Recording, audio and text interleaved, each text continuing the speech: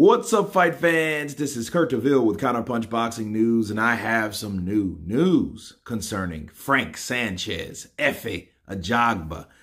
Frank Sanchez pulls out a win against Efe Ajagba amongst the heavyweight fighters. Frank Sanchez defeated Efe Ajagba unanimous decision in Saturday's co-main event to remain and to retain his heavyweight belt and undefeated record. The two men took defensive approaches and did not throw many punches through the early part of the fight, but near the end of the 7th round, Sanchez landed a clean shot and knocked Ajagba down in the center of the ring. It brought the crowd earlier booed in the inaction to its feet.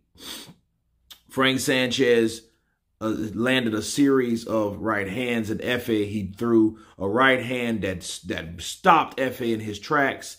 Efe looked like he was taking a knee. He started to squat down, and out of nowhere came an uppercut from Hades from Frank Sanchez, dropping Efe Ajagba. Sanchez continued to be the aggressor through the end of the bout, winning unanimous decision.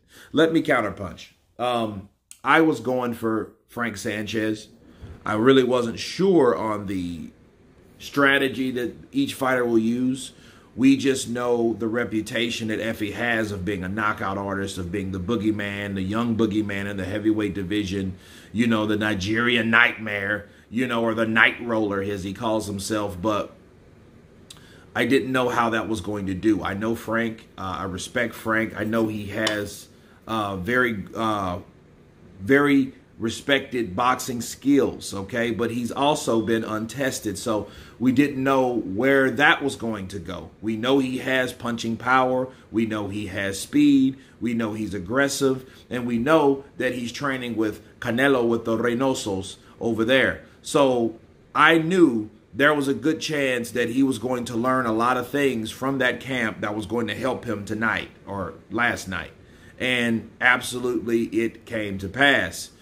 Frank Sanchez was too quick for Efe. Efe seemed slower. He wasn't accustomed to that type of speed. Most importantly, those type of counters and reflexes from Frank Sanchez. And I have to remind people, speed is power. Okay, when you have speed and you can get to your target and you have good defense, a lot of times that's all you need, because that's a huge part of boxing, your boxing IQ. Okay, so Frank showed that tonight. Efe looked slow. He looked like he didn't know really what to do. He landed a couple shots, but those shots wasn't enough.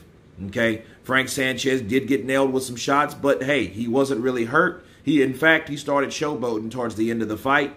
Really towards the middle of the fight, he started showboating, you know, and showing his classic, you know, stutter step, you know, and he proved that there is levels to this game. Despite your reputation, despite your knockout, you know, phobia to other fighters, you still have to beat those guys to be that guy.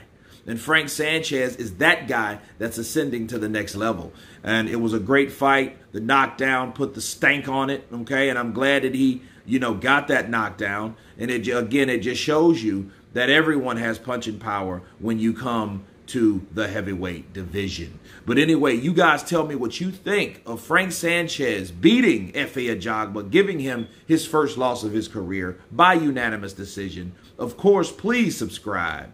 And you guys been Counterpunch. Peace.